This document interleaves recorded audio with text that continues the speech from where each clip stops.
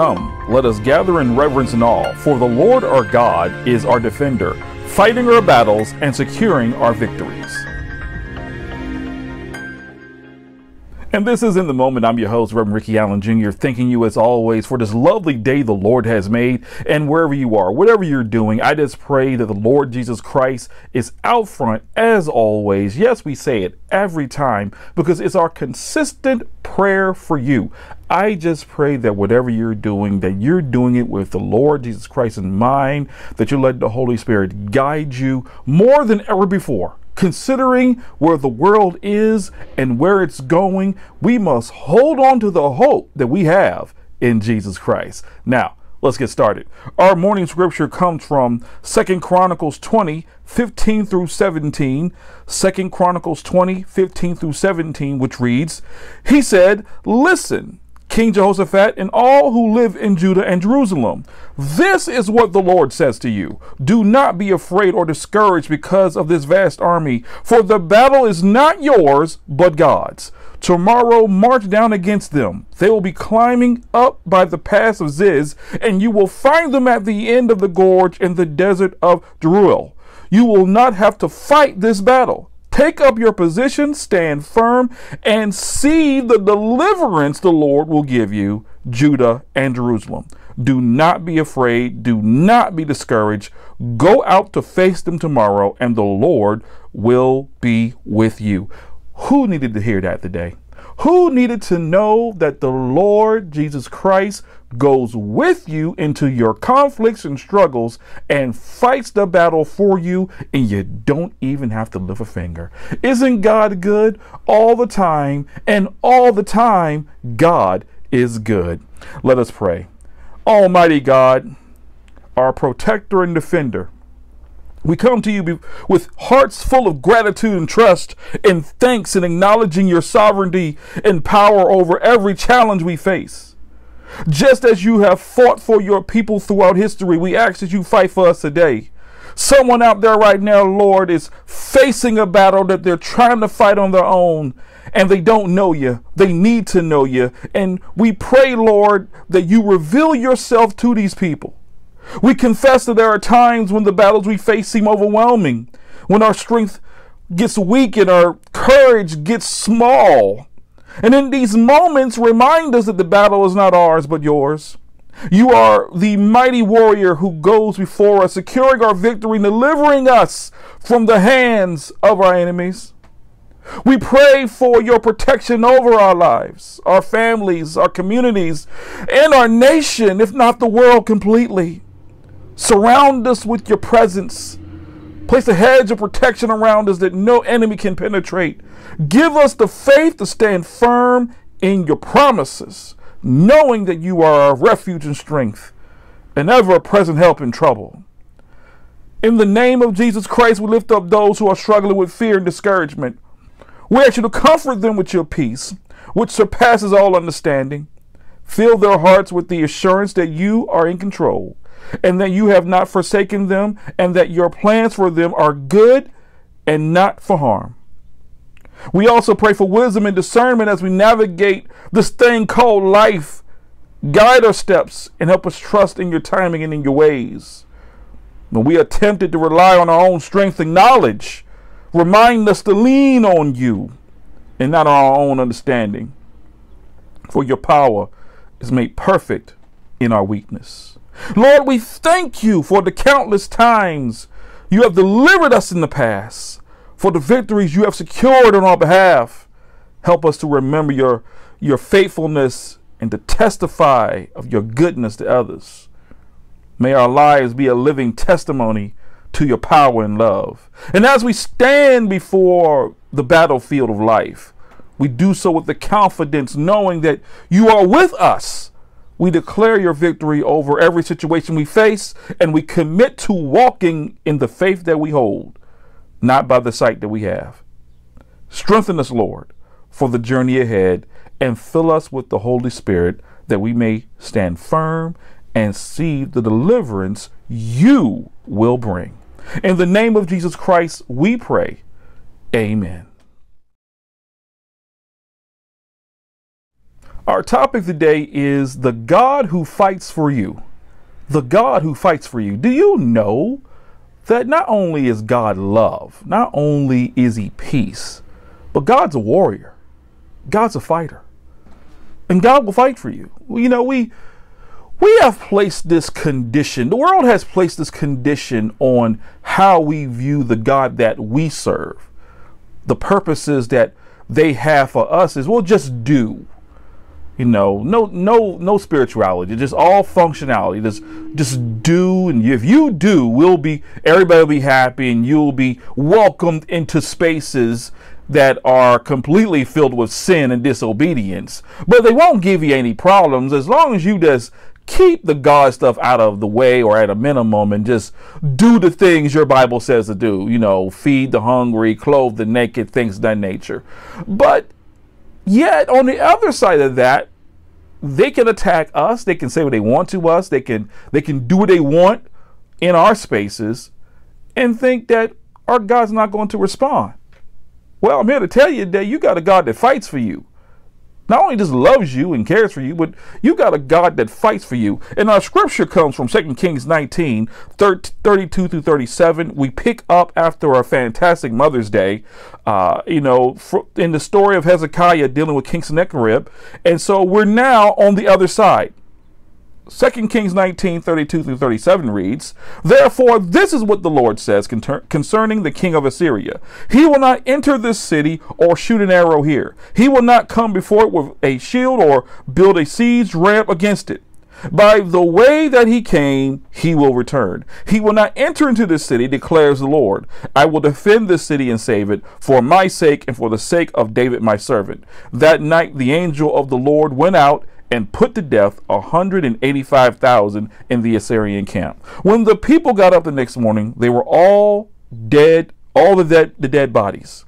So Sennacherib, king of Assyria, broke camp and withdrew. He returned to Nineveh and stayed there. One day, while he was worshiping in the temple of his god Nisroch, his sons Adrammelech and Sharezer killed him with the sword, and they escaped to the land of Ararat, and Esarhaddon, his son, succeeded him as king. Let us pray. Heavenly Father, we thank you for the reading of your always blessed word. We ask you now, Lord, to help us dive deeper into your word as always. Say what needs to be said, do what needs to be done for the glorification of your kingdom and for all those who are watching and listening. In the name of Jesus Christ, amen. As I said, we're picking up from where we left off a week ago when we said to ourselves, I don't think you know the God that I serve.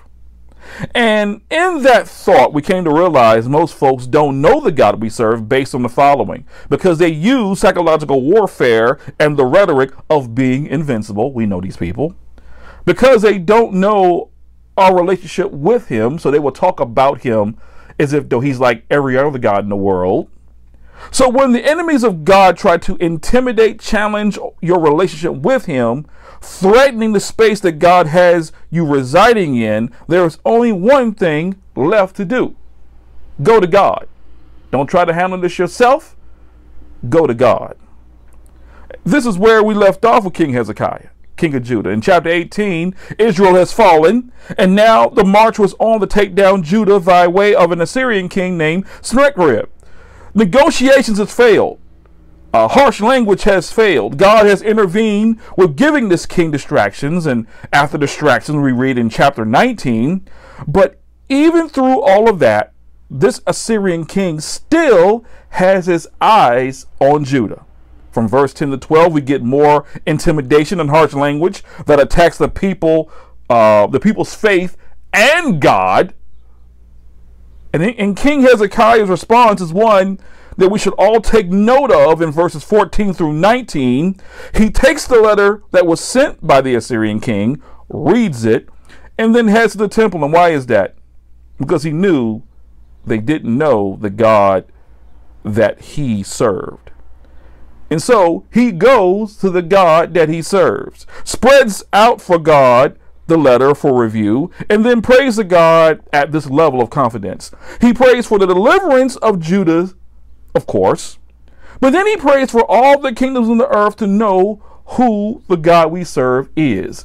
Are you praying for your deliverance from whatever you're dealing with people and places? And are you also praying for them to come to the saving grace of Jesus Christ? Because it's not enough to know that they don't know. It's the understanding that we as believers want the world to know who our God is and the redemptive work of his son, Jesus Christ, who died on the cross for our sins to save us. In going to war, we understand that we don't want nobody to get hurt. We don't want nobody to die. But we have a God that fights for us when they come for us. And when God sees that you have absolutely surrendered your status on this earth to his hands and you love him and trust him in your complete obedience and submission, you get to bear witness to a God that fights for you. Throughout God's word, he tells us his position in our situation of defense. In times of war, in Deuteronomy 20, verse 4, he says, "For the Lord your God is the one who goes with you to fight for you against your enemies to give you victory." In Joshua 1, when God is commissioning Joshua to take over the leadership of the people, he tells him in verse 9, "Have I not commanded you? Be strong and be courageous. Do not be frightened and do not be dismayed, for the Lord your God is with you wherever you go." When King Jehoshaphat was staring down a threat from the Moabites and the Ammonites, in 2 Chronicles 20, if you scroll down to verse 14, where it says, "Then the Spirit of the Lord came to Jehaziel, son of Zechariah, the son of Benaiah, the son of Jeriel, the son of Mattaniah, a Levite and descendant of Asaph. He stood in the assembly and he said this, 'Listen, King Jehoshaphat and all who live in Judah and Jerusalem. This is what the Lord says to you. Do not be afraid or discouraged because his vast army, for the battle is not yours, but God's.'" That's why I'm so glad today to tell you that you have a God that fights for you. Many of you are in the middle of a battle or battles, plural, right now. But if you hold on to the hope that we have in Jesus Christ, casting off your doubts and your fears that you see and experience, you will bear witness to the amazing work of the Father that loves and cares for you. For it is written in 2 Corinthians 4, 16 through 18, "Therefore we do not lose heart." You hear that? Don't lose heart. "Though outwardly we are wasting away, yet inwardly we are being renewed day by day. For our light and momentary troubles are achieving for us an eternal glory that far outweighs them all. So we fix our eyes not on what is seen, but what is unseen. Since what is seen is temporary, but what is unseen is eternal." You have a God that will fight for you regardless of what you see, what you hear. And even through it looks and feels like doom and gloom at times, you feel abused, violated, ashamed, guilty that you're in the spot you're in, and you hope you could do more to solve the problem, but you just can't you can't get it together. None of your plans are working. And so you bring the problems to the Lord. You take your hands off of it. You surrender and you say, "Do you hear what they're saying about you, Lord, and the people that love and trust you?" It puts things back into perspective with an expectation that God will do what he has promised to do in the care and defense of his people. But back to the scene at hand. We're sitting here. Hezekiah had spread everything out. He has prayed to the Lord for the deliverance of his people and for the revelation of God to everybody in the world, kingdom-wise. Now we're at verses 20 through 21, where the prophet Isaiah sends a message to Hezekiah, conveying the Lord God's message to Hezekiah, affirming that God has heard his prayer regarding Sennacherib. And then there's God's judgment on Sennacherib, verses 21 through 24. God rebukes his arrogance and blasphemy, highlighting Jerusalem's scorn towards him. And then we see God's sovereignty in verses 25 through 26, where he explains that this is all part of the bigger plan. God has it all under control. And if we can remember that in our conflicts, we can do two things. we can remember that God is sovereign and have hope.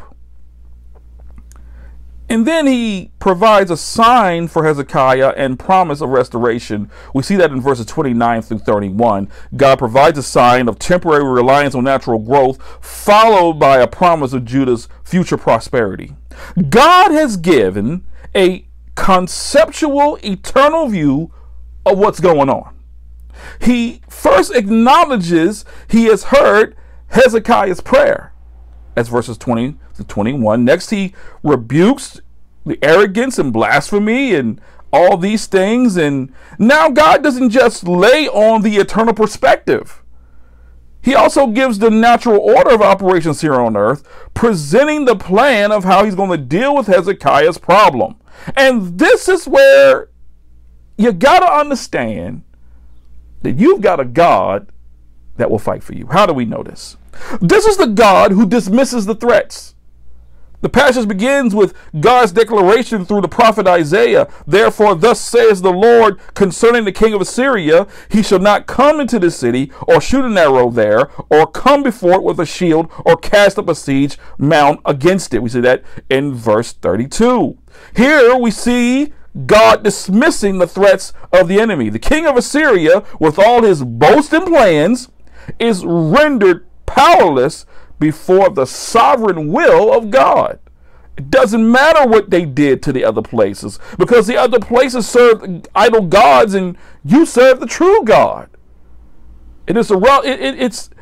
It's relevant to where we are today as followers of Christ. It doesn't matter what victory Satan and his demons have in the social economic structure, because the foundation that was laid by Christ through his birth, death, and resurrection remains unmatched and unbeaten. This is why we said it first. I don't think they know the God that we serve. No matter how intimidating our adversaries may seem, God has the final say. He dismisses the threats against his people, ensuring that the enemy's weapons will not prosper. And you know what? You've got to believe in that. No one can make you do that. You got to see it for yourself. The God who fights for you is the God who protects his city, by the way. In verse 33, God continues, by the way that he came, by the same he shall return, and he shall not come into the city, declares the Lord. God assures his people that the enemy will not enter the city. Instead, they'll be turned back. Here we are reminded of God's protective nature. He places a hedge around his people, safeguarding them from harm. Do you know today that he stands as a fortress around your life and mine, shielding us from the plans of the enemy?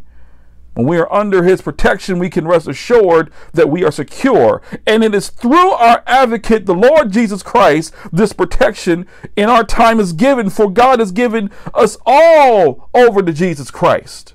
It is written in John 3:16, for God so loved the world that he gave his one and only son. Here it is, that whoever believes in him shall not perish, but have eternal life. Jesus says in John 14:16, when asked about the way, he answered, I am the way and the truth and the life. No one comes to the Father except through me. So it's not enough just to say, I believe in God, but you have to come into relationship with the Lord Jesus Christ. Jesus Christ has to know you, otherwise there is no access. You can't jump the line. You can't supersede Christ, because God has given everything over to his son, and he is the only way to eternal life, and the only way your life on earth can move towards that life you desire to have in heaven. And that's a problem for you. If that's a problem, know that I care enough to tell you the truth and care less about what your truth has told you about God's way. The God that fights for you fights for his people, by the way. Verse 34, here is this triumphant declaration. For I will defend this city to save it, for my own sake and for the sake of my servant David. God takes it personal. He doesn't delegate this task to others. He himself steps up and steps in to fight for his people. Here are people who have basically said to his people, don't you dare lean on the God you serve, because it hasn't worked for no one else. When we turn to our Lord to let him know what they said about him, not us, because it's not about me, it's all about Jesus. It's all about God. Always know this, and this is something that I keep in mind when people say things to me or do things towards me or towards my family. God heard it. God saw it. God didn't like it. God is on his way. Because the God who fights for you is not going to let his people get treated like just any other group of people with a God they trust. No, he's our Lord of Lords, the King of Kings, the author and finisher of our faith. He's our Savior, our branch. He is the living Word of God. He steps into the battlefield ensuring victory, not just for our sake, but for the sake of his name and his promises. And when he's done with your enemy, they will know you serve a God that will fight for you and has no problem pulling up and making himself known to even them in hopes they too will come to know him. God doesn't want no one to go to hell. Yet hell exists because of the choices people make. And he knew they were going to make it. He wants you to choose the light, regardless of what you can do in the dark, regardless of how it feels and how enticing it is. Choose the Lord Jesus Christ. The God who fights for you delivers miraculous victory, by the way. If you didn't know that, now you know. In verses 35 through 37, we see God's physical response. And that night, the angel of the Lord went out and struck down 185,000 in the camp of the Assyrians. And when the people arose early in the morning, behold, these were all dead bodies. Then Sennacherib, king of Assyria, departed and went home and lived at Nineveh. And he was worshiping in the house of Nisroch, his god. And Adrammelech and Shazazar, his sons, struck him down with the sword and escaped into the land of Ararat. And Esarhaddon, his son, reigned in his place. And one night, keep this in mind, and one night, God turned the whole tide of the battle, wiping out the enemy and securing peace for his people. This is the epitome of divine intervention. No one was used, no human strategy or instructions, just God. And it's important to pause here because we got to realize that sometimes, if not all the time, we need to understand that in solving problems, God does not need us to help him with anything. He can handle it all himself. But we got to trust in the fact that God delivers. You cannot apply human understanding to God's response because you're the one that said you gave your life to Christ. You're the one that's going through it. Hello? You are the one that is praying for God to intervene. That's all you. Take delivery of his response and know that you have a God that fights for you. Regardless of what you think about how he responds, God is the one who solves the problems completely. Humanity has spent more time trying to solve problems because of a lack of biblical standard that we have talked ourselves into a society that advocates sin but complains about the problems sin causes. Then they get mad at the people who stand on the promises of God, threatening them, and then get mad when our God responds. We serve a God that is realer than you would ever imagine, and it doesn't need a lot of people to get his point across. He does not need a lot of people to get his point across. We serve a God that is very much aware of your circumstances, but wants you to know that you know that he saw it too, he heard it too, and he will bring you around. And if you bring it to him in your faith in Jesus Christ, and let the Lord thy God take care of it for the glory of God's kingdom and for your benefit, then we can face our own impossible situations and trust that God is capable of delivering us in ways that surpass our understanding. He is the God of miraculous victories, but you got to trust in him in all aspects of your life, though. Say, when I would, if you're going to sit here and say you believe and sing the hymns and go to church and do Bible study, and then when the rubber hits the road, you don't really trust in everything, you're not going to see what King Hezekiah saw. I'm going to finish it up like this. Once upon a time when my sons, we was at the playground, me and my wife was carrying to the playground and stuff throughout the week and all that, and there was this really tall metal slide. I don't know if y'all remember the metal slides back in the day, but I do, for a reason. I'm gonna tell you. I told he looked at it, both my oldest son and then my youngest son kept looking, they were pointing at it, and I said, hey, if you go up that slide, I'll catch you. I'll catch you down the bottom. Say less. Those guys broke for that slide like it was candy on the top. And I think my youngest actually knocked the kid down, but that's neither here nor there.